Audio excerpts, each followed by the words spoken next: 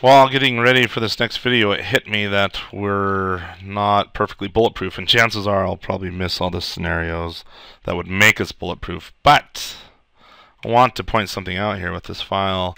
We've been diligent in checking that everything is in order, like so, but we haven't been diligent about checking whether there's more data in the file or not. Now, I know our code is written in a way that it won't add superfluous data to the file, meaning we're not going to get bibbity bobbity boo out here like so. But it is possible that we do something wrong and we think we have only 5 frames, but yet we have maybe 6 or 7 or 20 or 2 billion, that sort of thing. So we didn't check to ensure that we were at the end of our file when we're done checking that we have all the correct data. We need to add a check and ensure that we're at the end of the file and nothing else has been written. We need to do that in both cases. So I think what we'll do here is add another function, be a helper function. I'll say bool is at end of file. IF stream reference input.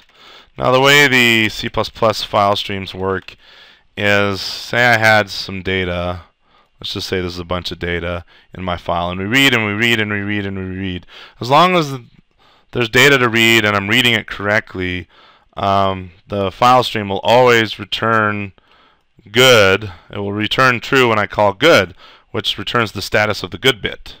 Okay, everything's good, good going along. And I can read all the way up to the end of the file, and it will still be good at this point.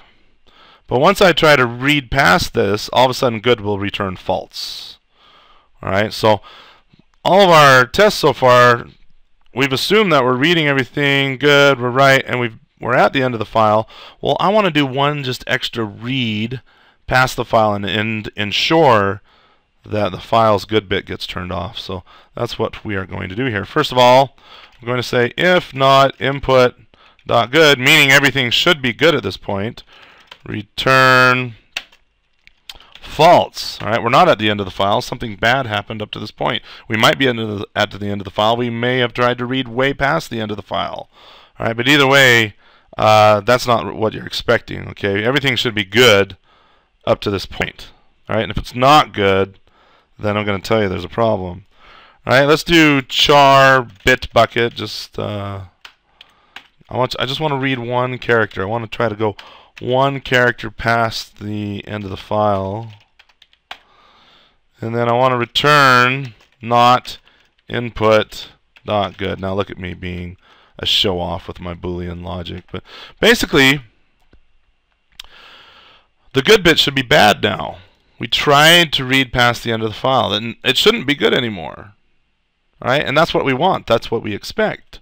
So it should not be good, and that should be true, which means this was at the end of the file. We are at the end of the file. Okay, there's my logic right there. So now, in check samples, all I really need to say is expect true is at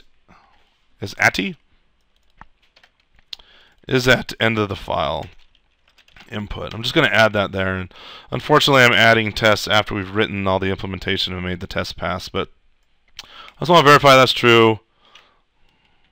Control F5 build succeeded, good, that passed. Now how can I verify that what I just added is actually doing what I expected it to do? Adding this blah blah blah, this test, so to say. Well, that should be pretty straightforward, I hope.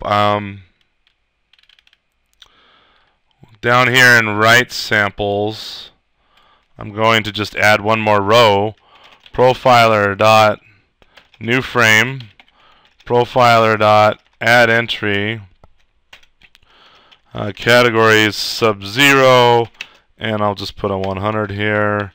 Control L, Control V, V, V, and I learned in the last video do 1, 2. So I'm doing the 3 categories to force the compiler to write out that last frame. And at that point, we should not be at the end of the file anymore. So this test I've just made bogus. But I want to verify to myself that yeah, this is doing exactly what I expected it to do.